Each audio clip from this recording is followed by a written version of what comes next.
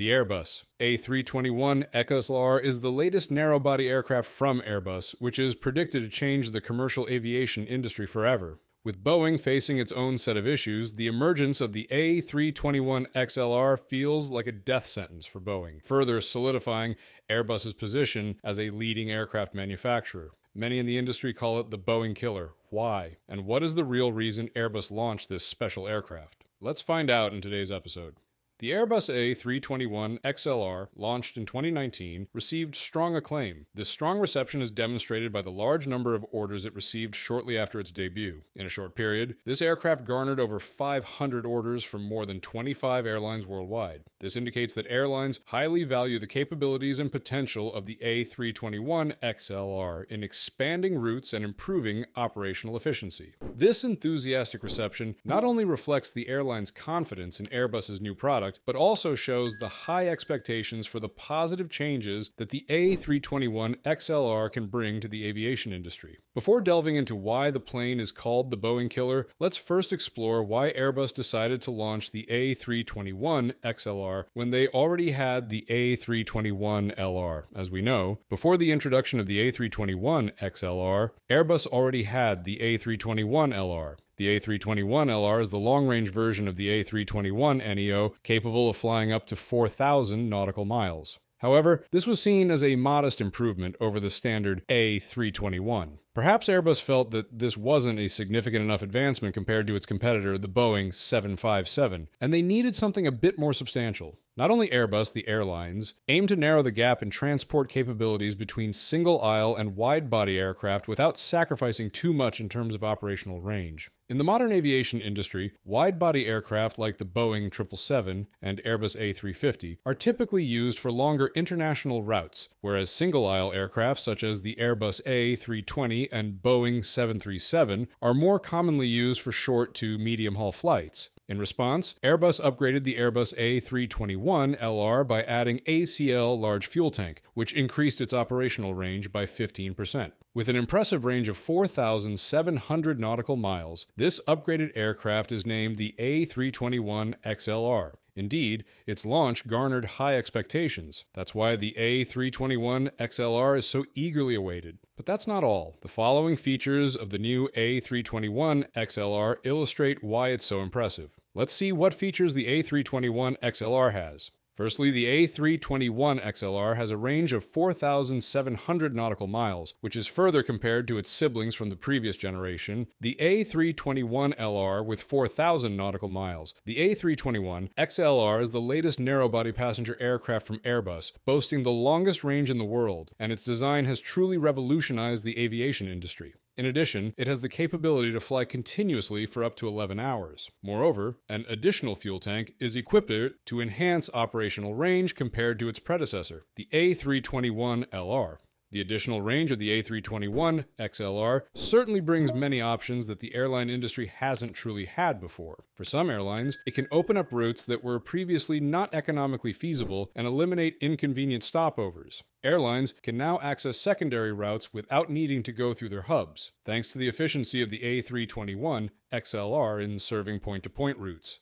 Next, the A321XLR offers high flexibility. It has the potential to open up new routes and connect cities. With the upgrade, the A321XLR can serve short, medium, and long-haul routes, catering to the diverse needs of airlines. Furthermore, the A321XLR offers improved fuel efficiency along with convenience and cost savings. Technological advancements in engine technology and optimized design contribute to the A321XLR's fuel efficiency compared to previous versions, reducing operating costs for airlines. Coupled with its large number of orders and market suitability, the A321XLR promises significant economic benefits for both airlines and passengers. It's reported to consume fuel slower by over 30% compared to the Boeing 757. It can be said that the A321XLR has redefined long-haul travel for narrow-body aircraft. The outstanding new features alone are not enough to make the A321XLR the Boeing Killer. It also depends on several other reasons. Let's move on to why the A321XLR is called the Boeing Killer. But before we proceed, if you find this content helpful, please like, share the video, and leave a comment below. Firstly, let's analyze Airbus's strategy. The company knows how to seize opportunities to attract new customers with the A321XLR, meeting all needs while airlines eagerly await Boeing's uncertain and dramatic debut. In such scenarios where wide-body aircraft may not be suitable in some cases, the A321XLR opens up larger connectivity opportunities worldwide. It suits airlines that already operate wide-body aircraft and need innovation to enhance and diversify their fleet. The biggest reason surely lies with Boeing.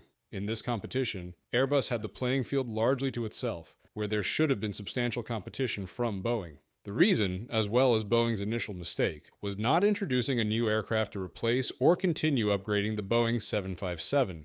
Because the 757 was built exceptionally well from the start, when the A321 came along, the 757 seemed overshadowed. Many industry experts argue that with just a few tweaks, the Boeing 757 could have surpassed the A321, but Boeing chose to focus its efforts on the Boeing 737 MAX instead. The second mistake, 737 MAX, has caused many debates and consequences. 2 fatal accidents occurred involving the Boeing 737 MAX within a short period. Lion Air Flight 610 and Ethiopian Airlines Flight 302 both experienced accidents due to issues with the Maneuvering Characteristics Augmentation System, MCAS, of the aircraft. These 2 accidents resulted in a total of over 300 fatalities. After the accidents, civil aviation authorities worldwide issued temporary bans on the Boeing 737 MAX to investigate and reassess the safety of this aircraft type. This led to significant losses in revenue and reputation for Boeing. The incidents related to the Boeing 737 MAX have damaged Boeing's reputation and led to the loss of trust among customers, airlines, and passengers. In addition, due to the incident involving the MAX 9 of Alaska Airlines on January 5th, Boeing has faced negative consequences. Many airlines decided to support and wait for Boeing, while others began exploring alternatives for a future without the 737 MAX. Meanwhile, Boeing abandoned the deployment of the 797, a potential aircraft that could have potentially dominated the A321XLR in the market. The 797 features seating for 228 to 275 passengers, depending on the seating configuration, compared to the A321XLR's 206 to 244 seats, a wingspan over 6% wider than the A321XLR, a range of 5,000 nautical miles versus the A321XLR 4,700 nautical miles, and superior flying speed at Mach 0.85 compared to the A321XLR's 0.78. Instead, Boeing focused on the 737 MAX. Was this decision a mistake up to the present time? While the A321XLR has enjoyed spectacular success, Boeing has not had any competing aircraft in this market segment since the A321XLR was introduced. Many reasons lead people to say that the A321XLR is not the Boeing Killer. Boeing has killed itself. What is your opinion? Tell me your thoughts by commenting below. Although the A321XLR launched at an opportune moment, it still faces many challenges which could significantly alleviate Boeing's concerns about this aircraft. First, the narrow-body aircraft market is still expanding. Flights over 3,000 miles currently only account for 0.2 to 0.3% of the narrow-body aircraft market, so the A321XLR is not a goldmine. Long-term projections for the market direction remain uncertain. Therefore, perhaps Boeing's decision may not be foolish. Secondly, the addition of an additional fuel tank, while enhancing the A321XLR capabilities for long-haul flights, has also slowed down the certification process due to concerns about the risk of explosion.